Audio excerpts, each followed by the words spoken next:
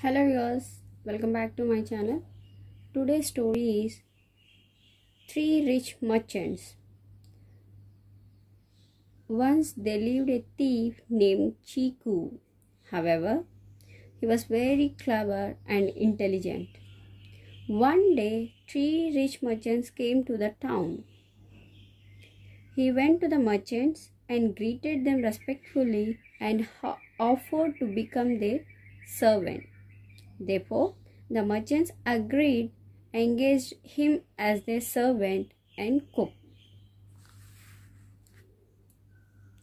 After some months, the three merchants decided to return to their city. They cut open their thighs with a sharp knife and concealed the jewels inside. Chiku saw it all. He said, "Dear masters, take me with you to serve you." They took pity on him and agreed to take him with them.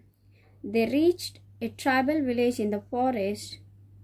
In the village lived a savage and cruel tribe who lived by hunting and robbing people. The chief of the hunter had a magic parrot. As soon as the merchants arrived in the village, the parrot began to scream. "The rich merchants have come. They have hidden treasure. Kill them and snatch the jewels."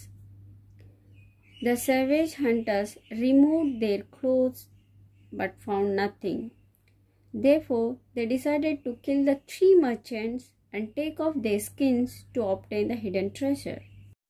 When Chiku saw all this, he thought, "Why not to offer myself first?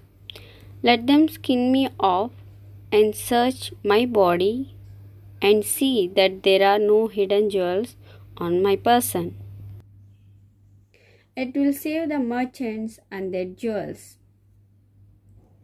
Having decided so, Chiku said to the hunters, "Well, then kill me first and skin off and search my body thoroughly."